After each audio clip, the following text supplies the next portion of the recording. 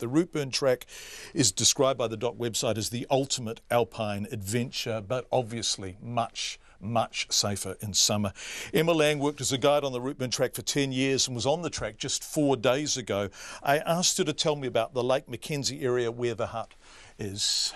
It sits in a hanging valley, John, so it's sort of very enchanting. It's quite a magical place, actually, Lake Mackenzie. It's not very far from the road end, but it's a wee bit of a hike in. It's sort of about 4.5 hours to get in there, but you have to climb up into this hanging valley and sort of drop down into the hut, and it's right beside an emerald lake, and it's an amphitheatre of mountains, and it is really, really stunning.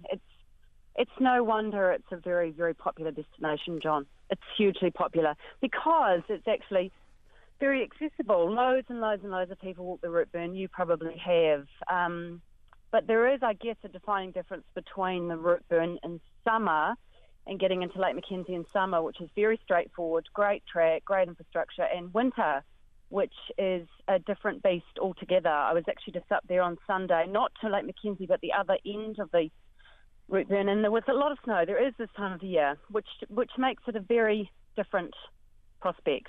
Actually. And if there's snow, there's ice, and does the track become slippery and dangerous? Because the Routeburn is regarded as fairly benign in terms of walking conditions over summer, but over winter, does that just change materially?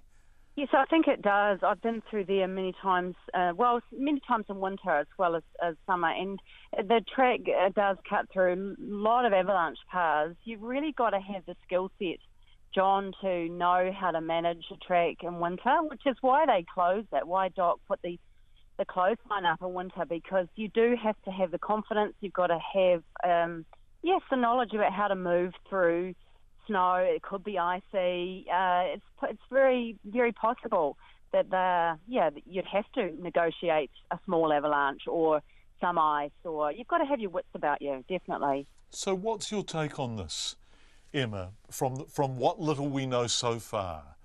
Is it possible that what has been described is exactly what happened?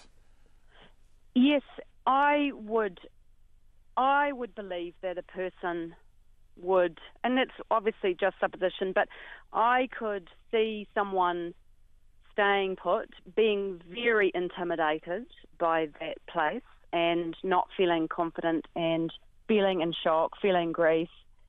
You know, I think seeing something like that, losing a partner, there is a paralysis that goes with that.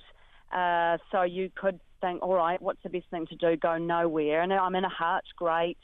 I would suggest that, she has just stayed put and in the hope that someone will come along. But that's where my theory does unravel, as does many people's, because you do travel through. People do travel the Routeburn in winter time. I was there on Sunday, but only to a small degree. So it's a nice challenge to people to go through. Why wouldn't she be seen? What stopped her from, finding someone else? That's a real grey area, actually, for me. But we'll find out in due course, no doubt. Emma Lang, who was a guide on the Routeburn for many years.